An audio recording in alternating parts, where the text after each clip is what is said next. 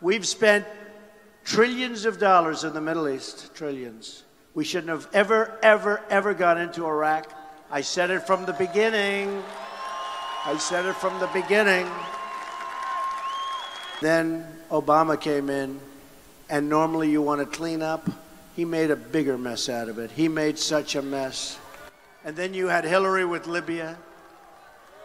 So sad. In fact, in many respects, you know, they honor President Obama. ISIS is honoring President Obama. He is the founder of ISIS. He's the founder of ISIS, okay?